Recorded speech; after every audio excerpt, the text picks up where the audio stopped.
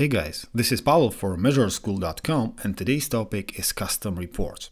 If you've been playing with Google Analytics for some time, you probably got to the moment where you said to yourself, okay, do I really have to pull out that many data and then try to tie them together outside Google Analytics? Or do I have to see that many dimensions and metrics in a report when I only need 2 of them? If this is the case, then custom reports are very handy, and this is the moment where you learn how to use them. So we will show 3 examples of custom reports types available in Google Analytics, and then we will build one from the scratch, which will show us whether there is a potential for conversion rate optimization on your website by fixing simple bugs you might have in particular devices. So let's go straight to it. If we want to build custom report from the scratch, we have to go to Customization tab and then Custom Reports. So here we are. I will minimize the left bar, and if this is the first time you are trying to build a custom report, you won't see any line here. This is just the report I prepared for you. We'll get to it later, but let's now build a report from the very scratch. So we have to do it by clicking on New Custom Report, and then you should see something similar like I do. What we have here, first of all, the types of reports. There are 3 of them. Explorer, this is something you're familiar with from standard Google Analytics reports, because this is the way how 95% of reports look like in Google Analytics. And then there is a flat table. This will be probably something new for you. And then there is a map overlay. So let's build a simple one, which is an Explorer. First of all, we have to select the dimension we want to see as a data breakdown. Let's start from the very scratch. I will choose device category as a dimension. And then let's use 3 simple metrics. So users, sessions, and then, for example, bounce rate. So very simple configuration. We can name it as Measure School Video, and let's save it just to show you what happens once it's done. So by clicking on save and waiting for a couple of seconds, we should see something like this. This is the way how 95% of reports look like in Google Analytics, but the great thing here is that you can select the particular dimensions and metrics you're interested in, so you can see all the important data and information you're used to consume on a regular basis on one place. Since every time you create a report and save it, you can just reload it and you don't have to configure it again from the scratch. So this is the great thing about it. All of the standard features available in default reports are also available here. So for example, you can select any date range you want, any granularity, so day, week, month, everything works here. Also segmentation if you want to, and also using any secondary dimension you want to. So this was a simple example of an Explorer type report. Let's show another type, which is flat table. So I will right now go to edit mode, and this is the second report type. I would like you now to focus on what will happen once I click on a flat table. The metric group and dimension group will swap. So by clicking here, we can see that right now device category is above the metrics. What is the difference between these 2 reports? First of them is the way they look like. We will show that in a moment. But the second thing why this report is here is that in standard reports, we only can see 2 dimensions next to each other, right? The primary and the secondary dimension. Whereas here in this report, we can see up to 5 dimensions next to each other. So let me show you how it looks like. When I will start adding another dimensions here, for example, let's use operating system, then for example, browser. For example, browser size, I'm just trying to show you how many of them is possible. And then browser version, right? You can see that I was able to select up to 5 of them. And if I will click on the save right now, even the report will look differently. There's no time series chart as we are used to from the default reports.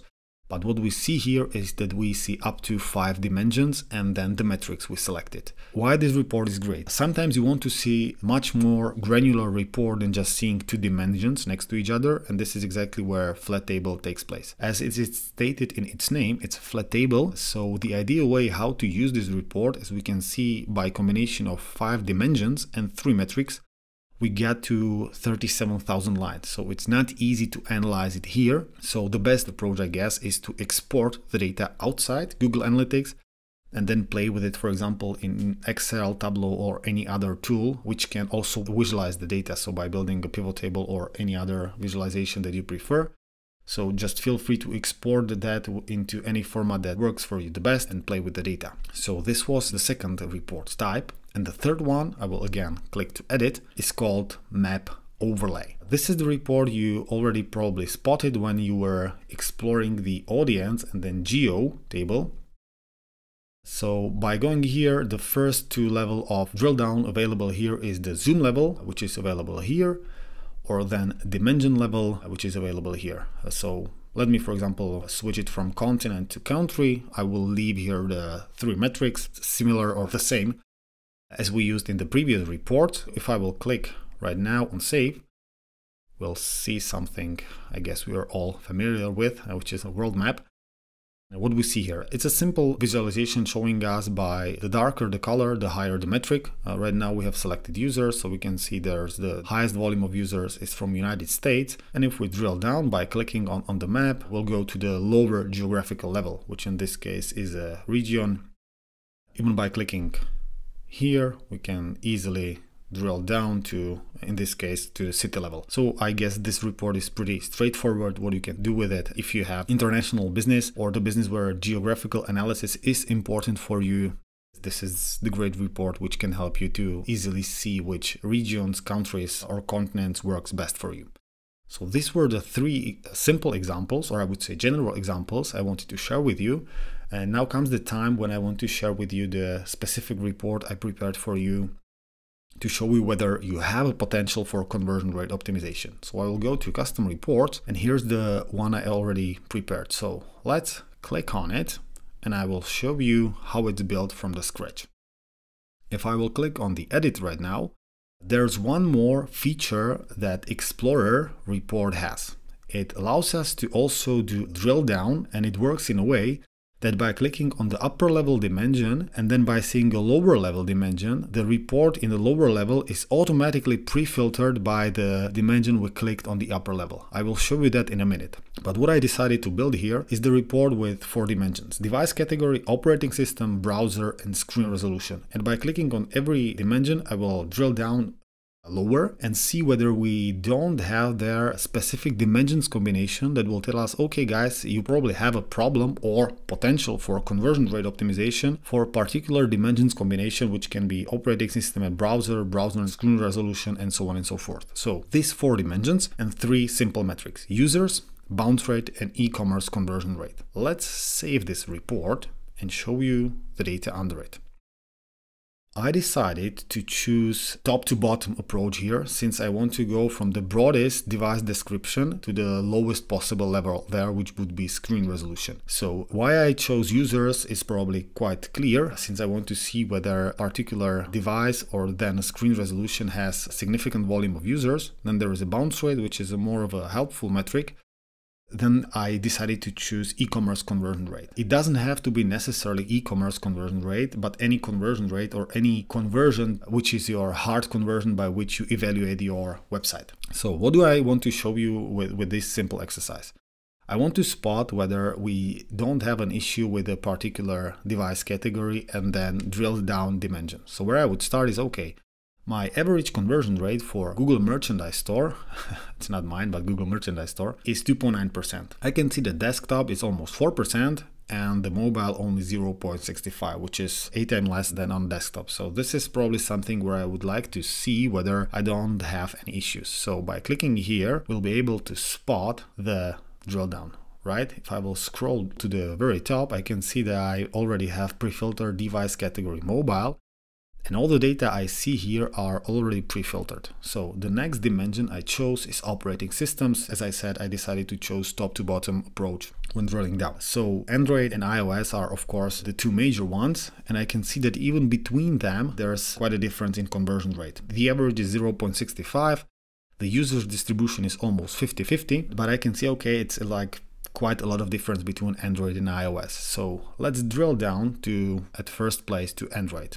I want to see whether that 0.5% conversion rate is pretty much the same for all the other dimensions I have, or there might be some pattern which, if I will fix, then I can probably expect increase in conversion rate. So another dimension I have here is browser. Okay, I can see that 90% of all browsers on Android are Chrome, which isn't a surprise, but going even one level lower, which is screen resolution, let's have a look on conversion rate here. So the average for all Android devices on Chrome is 0.5%. And by looking on the lines, I can see, okay, let's have a look on line number 4, which has more than twice conversion rate comparing to the average. Okay, and this is a specific resolution which has, like I said, twice conversion rate.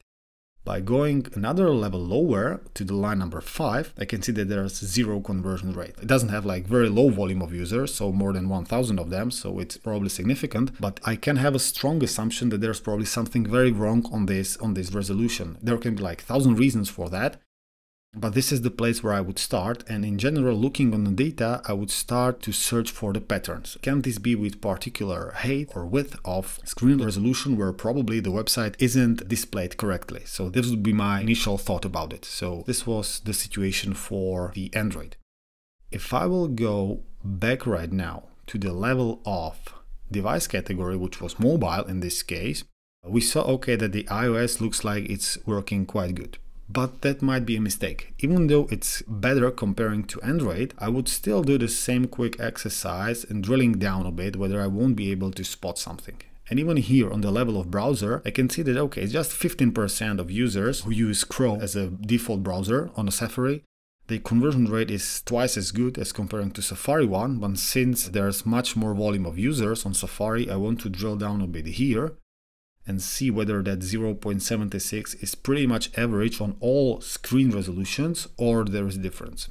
And even by comparing the line number 1 and line number 2, we can see that the conversion rate for this resolution is twice as good as line number 1. I expect that all of them are iOS users, so there shouldn't be much of a difference in a target group, but there's a lot of difference in conversion rate. So again, try to do the same exercise as for the Android and see the patterns there. Okay, looking on the line number 5, we can see even like significantly higher conversion rate comparing to line number 1.